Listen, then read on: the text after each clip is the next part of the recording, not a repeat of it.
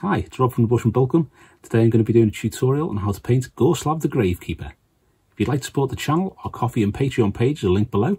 Now on to the video. So the first colour we're going to use is Citadel Pallid Witch Flesh. You can see a little area on his chest and arm there where it started painting and then realised the video wasn't recording, so nice way to start. But we're just going to coat all of his torso and skin in Pallid Witch Flesh. And once you've got a nice smooth layer of that, you may need one or two coats because it is quite a thin paint. We can move on to the next colour.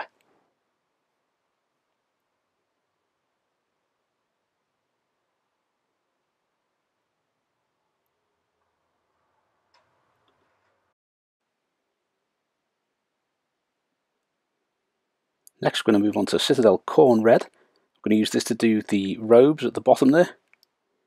So you want to give this a nice smooth layer of Khorne Red. You've got loads of creases and stuff like that and loads of details on there, so we can pick those out as we're shading and highlighting. This will give that nice dark red colour that you want for the base, and then once you've shaded that, that'll start to go more of a maroon. We can highlight that and get it looking nice.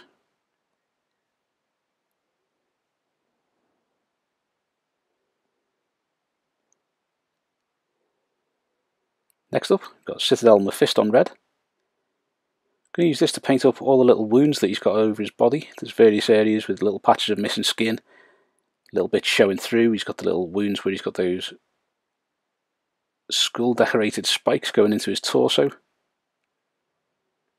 you just want to make sure you get all these wounds painted up red, so that you can then move on to the shading later on. Get it so it all starts looking smart.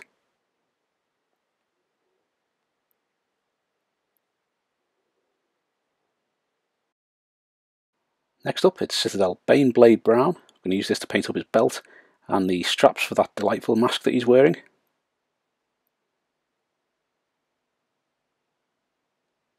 Very quick layer this one, but I think we do come back to Baneblade Brown shortly.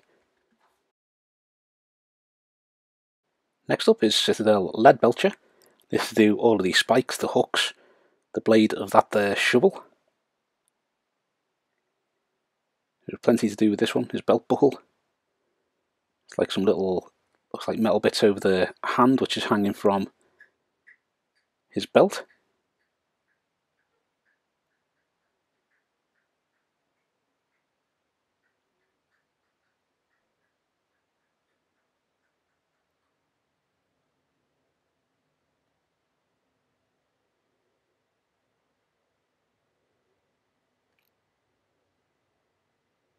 Like so. Next, Citadel Tallarn Sand. I'm going to use this to paint the noose that's hanging from his belt. Another very quick layer this one. Just make sure you get it into all the recesses, all around there, and then once you shade that and repaint the thread on it, it'll look pretty good.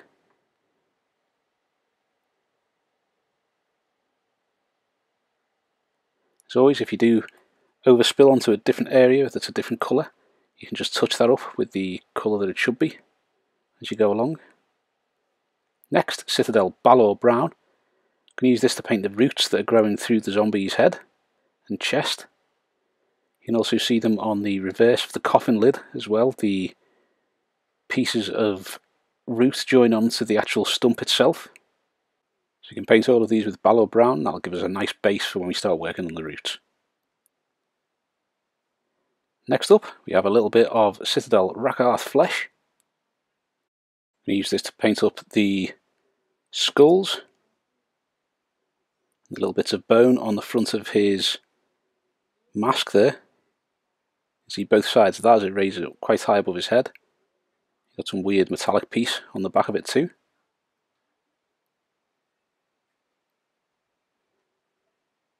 Really is a very interesting miniature, this one. Really fun to paint up because it is so peculiar and quite hideous. Now I'm going to use some Citadel Dryad bark. We're going to use this for the shaft of the shovel.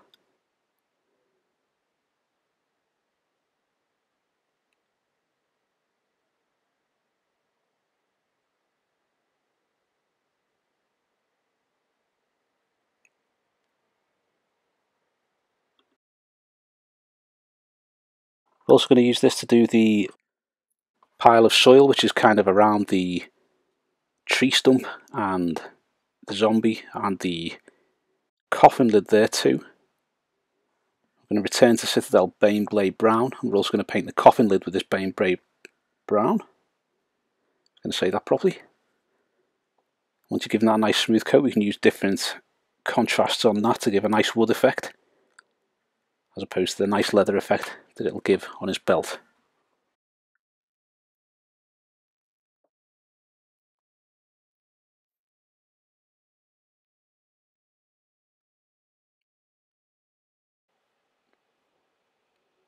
Now I'm going to use some Citadel Mournfang Brown. I'm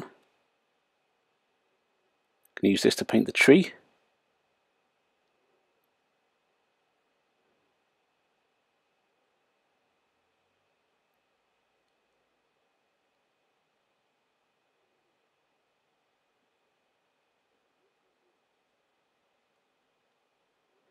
Now a little bit of Citadel Deepkin flesh. We're going to use this to paint up the zombie's skin. Slightly off camera here, apologies for that.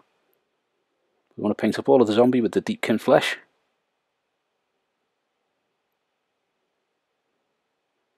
He's kind of reaching out of the grave there. He's being pulled up with the coffin lid.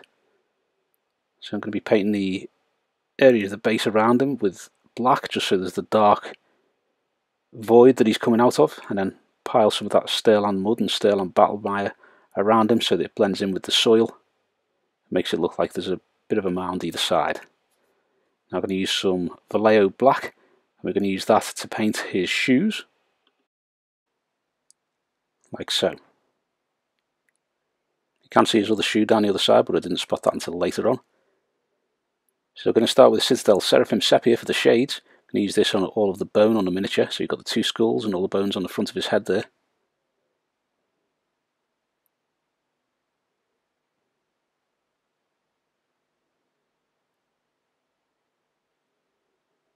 Also, if you want to reach into his mouth and paint that with a little bit of Mephiston Red or similar, that'll be good.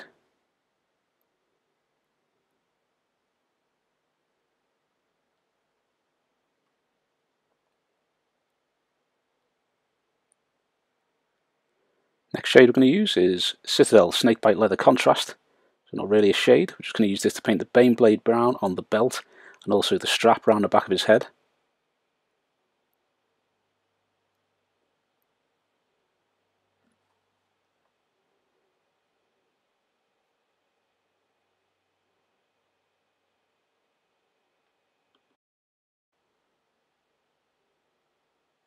Like so. Next we're going to use some Citadel Contrast, Gorgrunter Fur, and we're going to use this to paint the coffin lid. Whereas the Snakebite Leather gives the Baneblade Brown a nice leathery look, when you paint the Gorgrunter Fur over it, gives it quite a nice, almost like a stained wood look, so maybe a little bit too posh for the Zomble that's coming out the top here, but it gives it a nice wooden look nonetheless.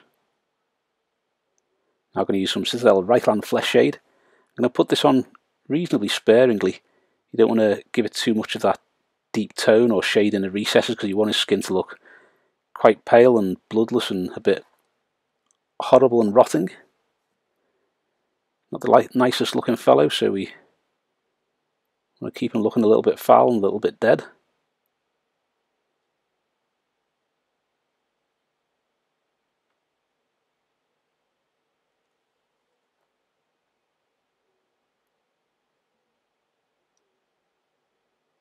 Next up, Citadel Druchii Violet. We're going to use this on all of his robes at the bottom there. This will darken that down and give you that nice deep kind of maroon shade that we want for his robes at the bottom.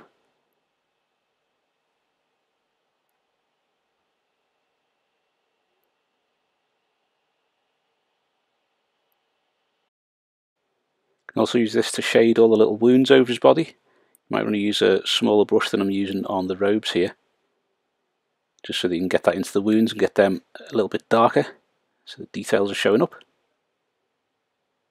I'm going to use some Citadel Athonian Camoshade. I'm going to use this on the zombie's flesh. Now, like we did with the Reikland Fleshshade, if you just give this a fairly reasonably thin layer, it'll just give that quite sick and rotten look. to the skin, and then when we start building up the layers, that'll give it that kind of nice dead zombie look. Now I'm going to use some Citadel Agrax Earthshade. I'm going to use this to paint up the rope, the noose which is hanging from his belt. Also paint over the tree which is growing across the top of the coffin lid, and also the roots which are coming through the zombie. I'm going to use some Citadel Nuln Oil, so I'm going to be painting all of the metallics with this. So really the only metallic is the Leadbelcher, so paint all of the Leadbelcher with the Nuln Oil. That'll tone down the shine on that, get into all the recesses and bring out the details. Use this also on the handle of the shovel, the Dryad bark. I'll also go into the recesses and bring out the details from that too.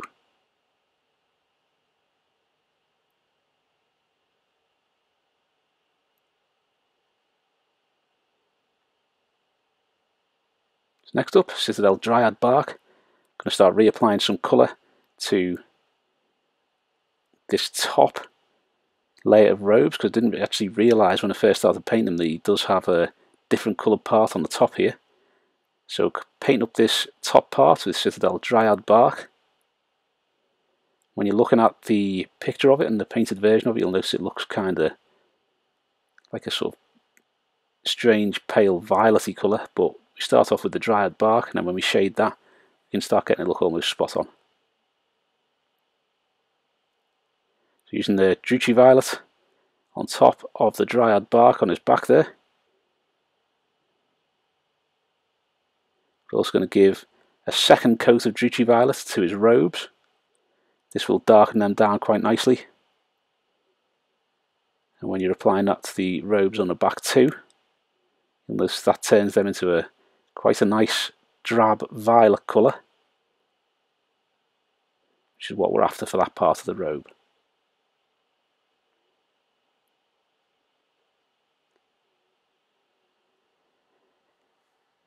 Now I'm going to use Pallid Witch Flesh. We're going to start working on his skin again. So using a nice thin brush to reapply the Pallid Witch Flesh.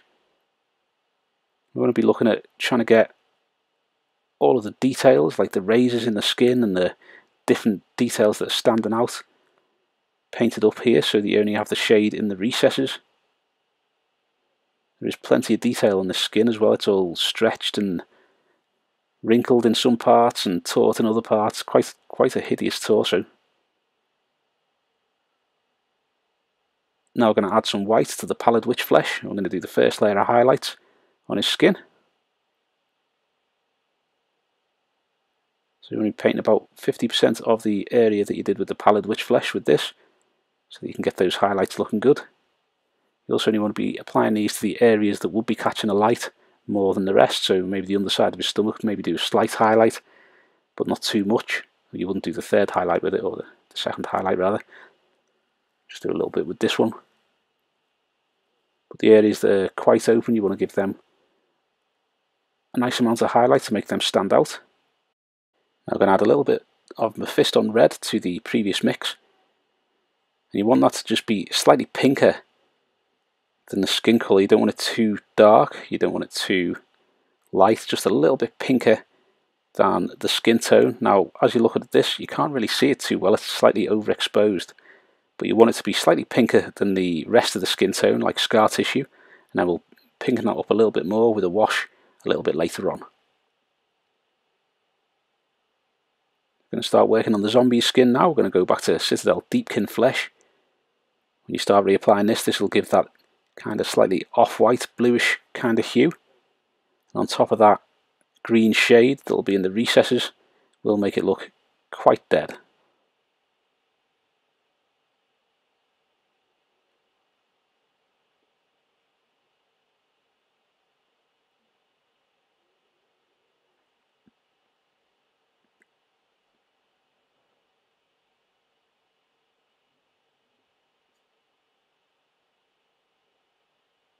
Now I'm going to add a little bit of Vallejo white to the Deepkin Flesh. I'm going to do a first layer of highlights on that little zomble. Hopefully a bit more on screen.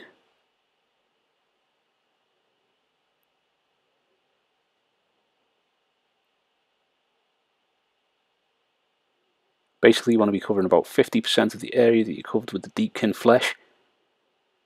Annoyingly, that's off camera as we speak. But if you cover about 50% of the area on the previous layer, you can't go wrong with that.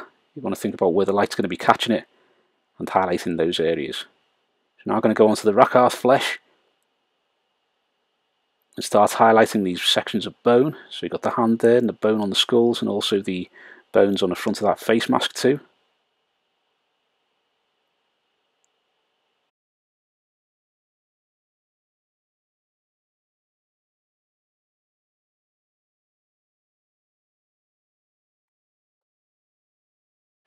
There's also a few little bits of bone you can see through the wounds here as well, ribs and such.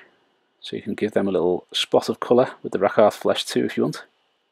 I'm going to mix some Citadel Ushabti bone with the Rakarth flesh. I'm going to start highlighting these bones here.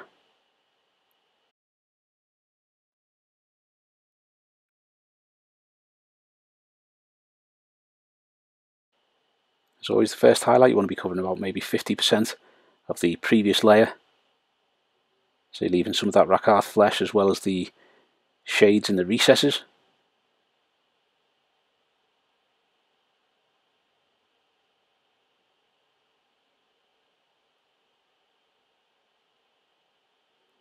I'm going to mix a little bit of white with the previous mix and just do one final highlight on the bone. This is mainly to highlight details and edges and things like that. Don't want to be doing too much with this one, just picking out those details and really making them stand out. Also use this to do his teeth too.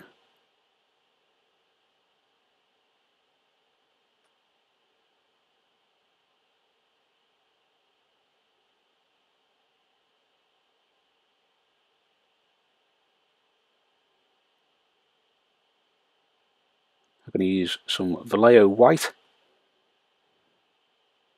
I'm just going to pick out those individual teeth to make them stand out a little bit more. If when you're doing this you squish some paint between two teeth, you can just get maybe a bit of Agrax Earthshade or Seraphim Sepia and just put a tiny vertical stroke of that into the gap between the teeth, and that should bring out the detail again quite nicely. Now I'm going to start working on the robes at the bottom here. So it's the more maroon coloured ones. We're going to use Citadel Khorne Red and start reapplying colours to the raised areas and the areas that be catching a lot of light. As I said earlier, there's plenty of details on this robe. You've got holes in it, you've got a little bit of folded material. You've also got all the creases where it's stretched across between his legs. So you can highlight all these areas and really bring that to life.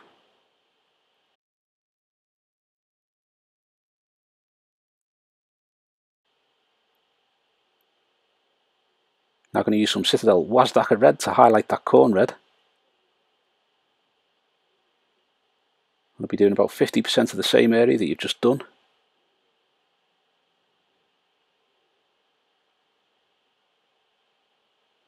Picking out those areas, and it really will look like the light's catching them. Because you've made those robes quite dark as well, it gives quite a nice contrast to have those nice light red highlights.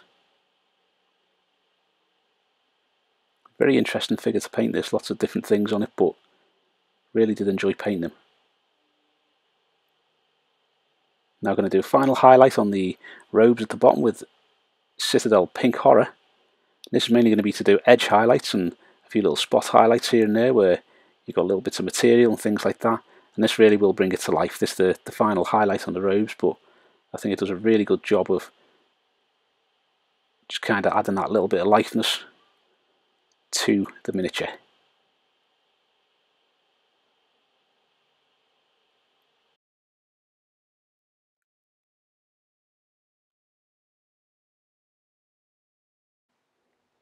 Now we're going to use Citadel Balor Brown. We're going to start working on the roots.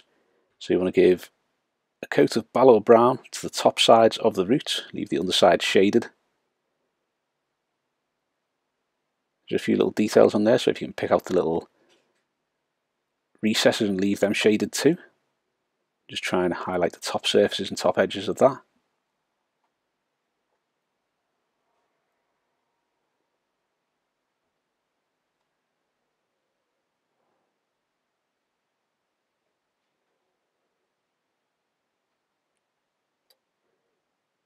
Now I'm going to add some Vallejo white to the Balor brown. We're just going to highlight the top parts of these roots.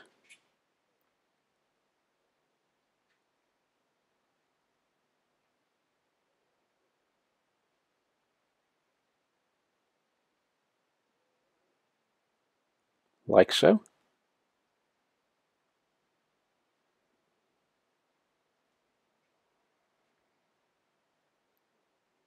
I'm going to use Balor brown and we're going to start working on the leather areas. So you've got the belt and also the strap on the back. We're going to be doing some light highlights to the top and the bottom edges of the belt and the details on that belt there. Also the strap around the back of his head.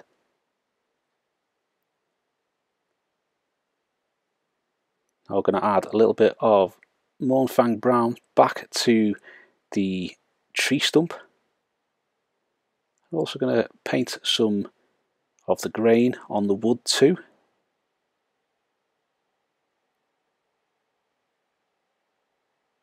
Don't want to do too many of these, just do enough that it shows up the different grains and the patterns on that wood and also on the tree as well, because there's details on the tree stump.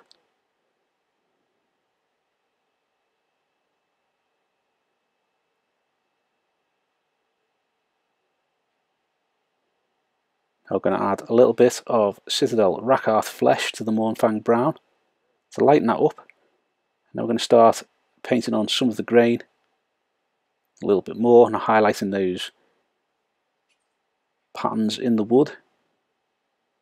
This is where it starts to make it look a little bit more of old wood, because it's sort of losing that colour and it's not as brown and varnished as it initially looked with that Gorgrunter fur on it.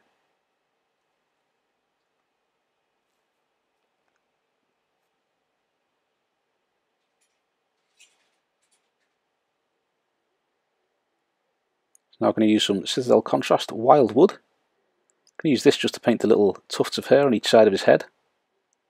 It's a quick and easy way of doing the hair, because it'll go into the recesses and darken them and leave slightly less on the actual hair itself. So it's a little bit lighter, and we're just going to leave the hair like that on the side of the zombie.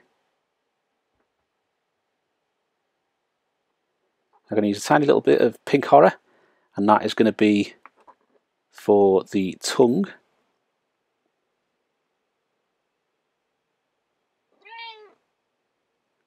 That is Ziggy come to harass me while I'm doing the video again.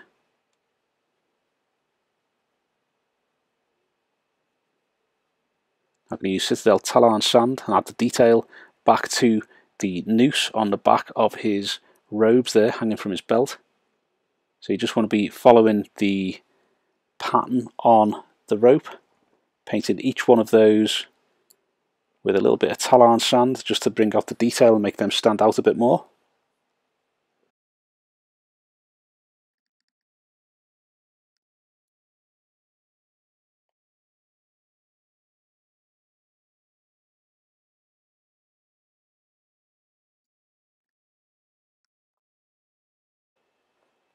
Next up, Citadel Rakarth Flesh. Just going to use this ever so slightly, really thin layer of this, just to pick out some of the edges and highlights on this robe at the back. I want it to look faded, like old cloth. You could hear those pulling sounds. That was the cat trying to shred my chair. But just to bring out those details and make the robes look like all the frays are faded, and to show those details quite well. Next, going to be using some Citadel Dryad bark, and we're going to lightly dry brush this onto the handle of the shovel. The reason dry brushing this rather than painting it with vertical lines is the details are only on the front and back, so depending on if you are painting it vertically, is sometimes quite easy to get a little splodge of paint into those recesses, so the dry brush takes care of that and makes it a bit more difficult to do. We're also going to use a normal brush to paint the Dryad bark back onto the soil.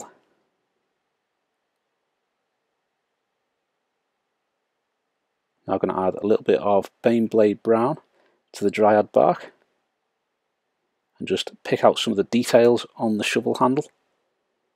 There is quite a few striations and recesses and stuff like that on it, So you can pick those out on the front and the back. You can also add a few to the sides if you want to as well, just to make them stand out.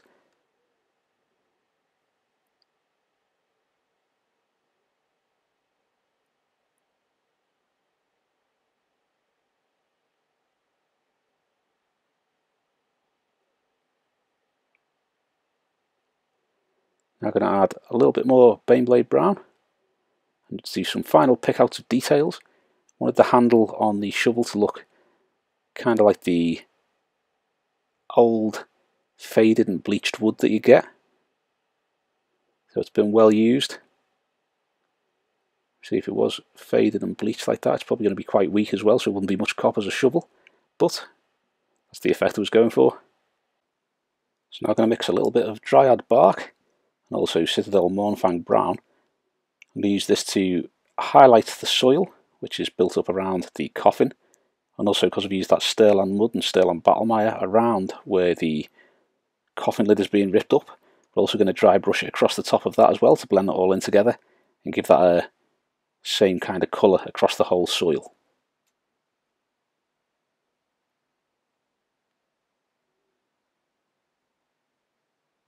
So now I'm going to use some Vallejo red wash.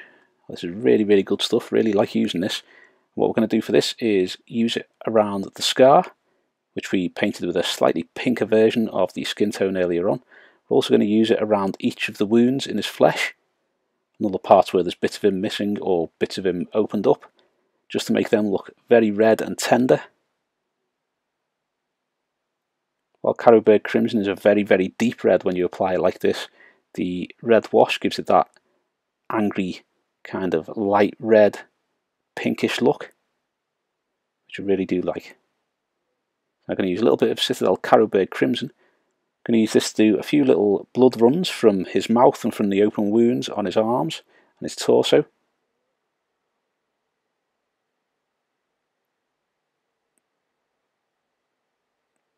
I'm using the Wargamer character brush from Army Painter here. It gives a really nice point. If you just use a tiny little bit of that Carroburg Crimson on it, you can get some nice runs.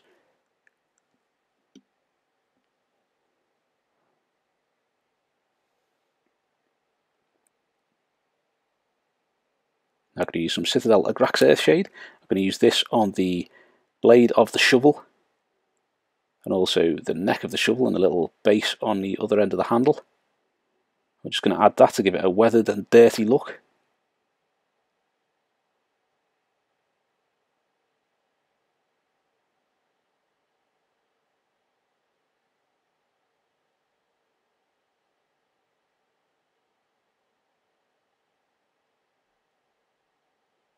Like so.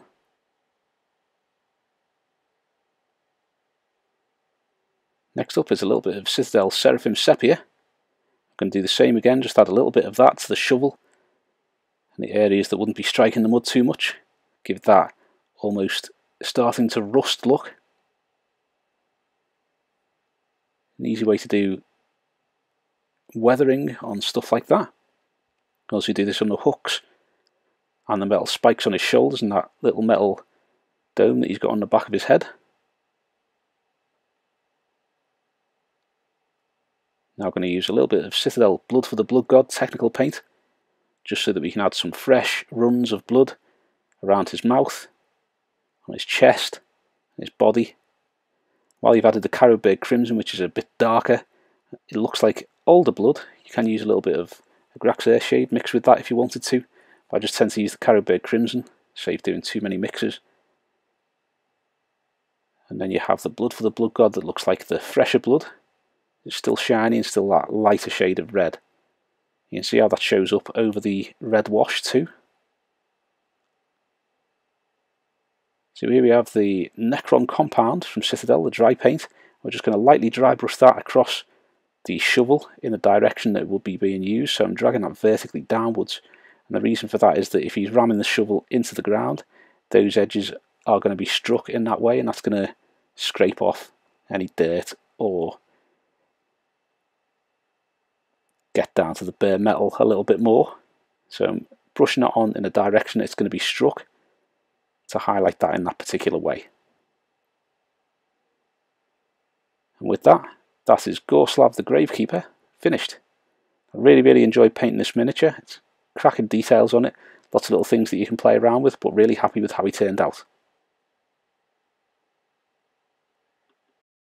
Thanks for watching. I hope you've enjoyed the video, and if you have, please give us a thumbs up and subscribe to the channel so you don't miss any future content. Also, think about subscribing to some of our other social media, link below. Thanks very much. If you like the channel and you enjoy the content and you'd like to support us, our Ko-fi and Patreon pages are linked below. Thanks very much.